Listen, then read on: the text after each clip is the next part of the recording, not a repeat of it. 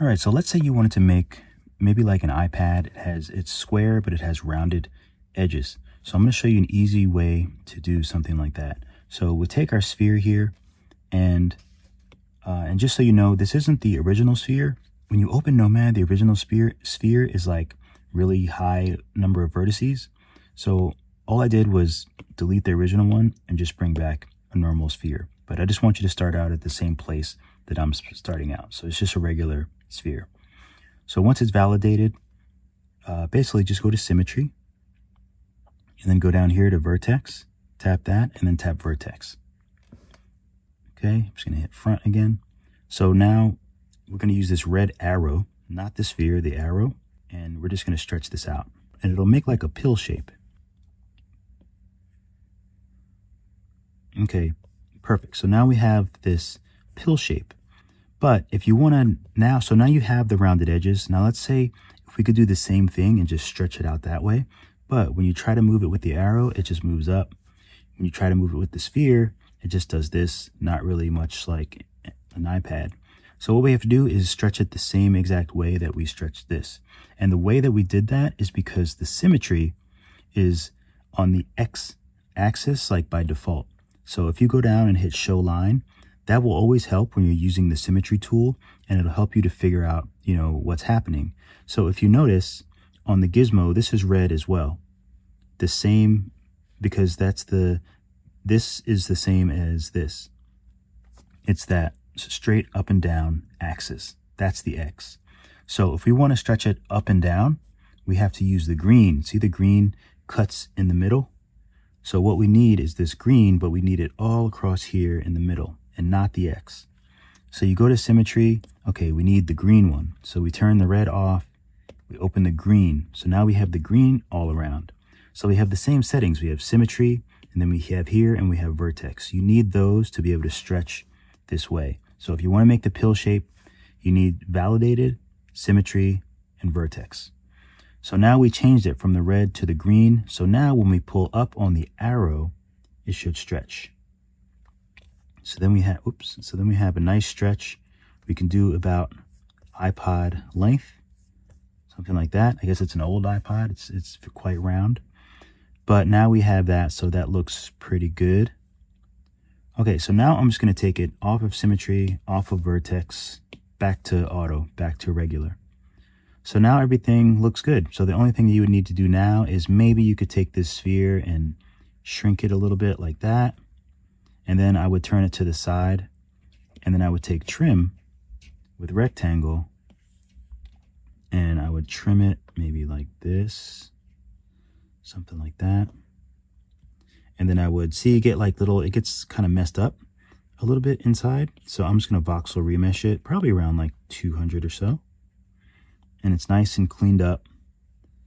And you can smooth, you can do round edge if you have that. If not, just look at the description for the Nomad Sculpt cheat sheet videos. So you have something like this. And if you want to make a screen, what I would do is I would just clone this, take the gizmo, let's do pivot, center, pivot, just to get the pivot in the center. I would pull this up, and then I would shrink it a little bit. And yes, I know that there's probably easier ways to do it. I'm going to get 1,000 comments on easier ways to do it. The best way to get these easier ways out is to make videos and show people. That way I can learn too. I'm happy to learn, but it's hard to learn from reading. So we have to make videos. That's how we learn. That's how I've learned. So I would do something like this to make like the edge of the screen. And of course you can do like a Boolean. So let's say this is the screen. So let's just rename this screen. And this is the iPad. These are going to change soon, but that's okay. I know it's annoying. I shouldn't. I always do that. There we go. It's like this, right? And that's the iPad. So we want to use a Boolean. So tag both of them. Hide the one that you want a Boolean cut. Oh, let's clone it first. So let's select both of these. We have the clone. We hid the one we want to cut. We hit Boolean. Excuse me. My voice is going out, but I'm going to get through this. So now we have that space there. Where is it at? There we go. So now we have that space. So if we want to bring it down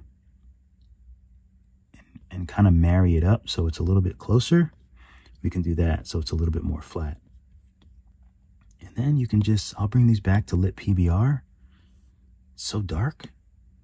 I'll make this black and shiny and make this like, I don't even know what an iPad color would be.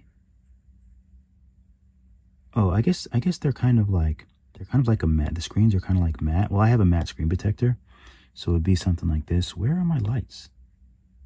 All my lights are off. I'm not going to figure out the lighting, but that's how I would do it. I might try to, I haven't done it in a while. I might try to put a picture on this, like put a picture on it, do the additive so like the picture like shines. So I might do that if I can figure it out quickly. I'll do that in another video. So make sure you subscribe so you can see all these little tricks. All right, keep drawing, keep sculpting. I'll see you all in the next video. Rolling and action, horse. Hello. What's your name? My name's Horace, and I'm a cartoon. Are you a cartoon too? Are you sure? Ah! Do you like pancakes? Cue pancakes. Wow. Only cartoons like pancakes. Love pancakes. Do you like pancakes?